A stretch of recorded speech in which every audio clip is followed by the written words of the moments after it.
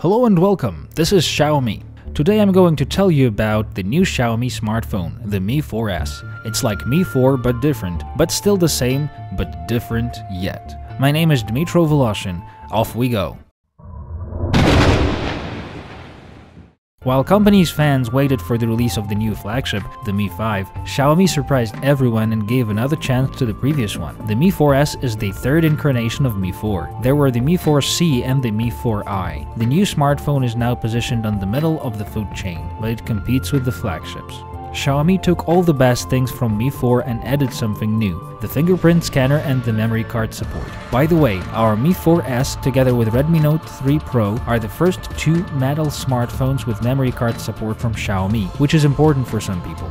And you might ask, why would Xiaomi want to release both Mi 4S and Mi 5? Honestly, I've tested them side by side and the difference is there. Mi 4S fills the gap of the next to the flagship phone and does it nicely. Mi 4S is an interesting phone. It is available in 4 colors, the usual black, white, a golden one like this one, and a funny rose. The body quality is superb. It doesn't squeak or bend and it feels solid. Most of the front is taken by a 5-inch Full HD IPS screen. It is very good and I had no issues with it. It is plenty bright, viewing angles are wide, there is really nothing to complain about. Under the screen there are the usual backlit sensor keys, recent, home and back. Above the screen, the light proximity sensors, the earpiece and a 5-megapixel front-facing camera. The phone is surrounded by a solid metal frame. On the left, there is a tray for 1 micro and 1 nano SIM card. The micro SIM slot can be used for a memory card of up to 128 GB. On the right, the usual for all Xiaomi phones volume and power button arrangement. On the bottom, the new trendy USB Type-C port with a microphone grill to the left and a grill of a very loud speaker to the right.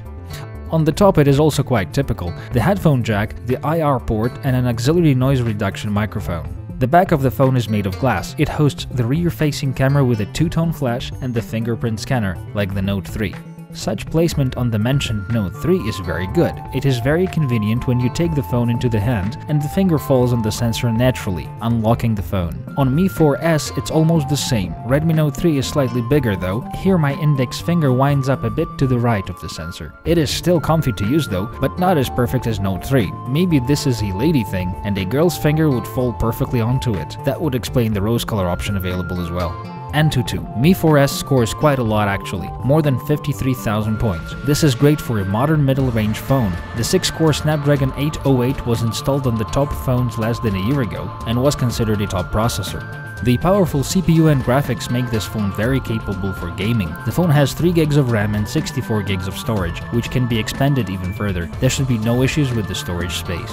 Even though the battery capacity is not record-breaking, the 3260 mAh in this battery make this phone last for 2 full days, which is quite a lot actually. It lasts more than an average phone in this price range. It charges rather normally, from 0 to 40 in about 60 minutes. The phone supports all the modern wired and wireless interfaces, but still no NFC for who knows what reason. Only Mi 5 and Mi Note Pro have it in the Xiaomi lineup. The camera in Mi 4S seems quite similar to the Mi 4, the same 13 megapixels, but f.2 instead of f1.8 this time. The pictures the phone makes are better than the Mi 4 though. At daylight they are very good, in the dark they are quite good as well, but the focusing gets tricky, it takes some time. It shoots video in Full HD and you can make a decent video with it if you hold it firmly. There is the time-lapse and slow motion modes, the latter only available in HD mode though. The selfie shooter has 5 megapixels instead of 8, but the quality is at least as good as that of the Mi 4, which is perfect actually. Mi 4S works under MyUI interface based on Android 5.1.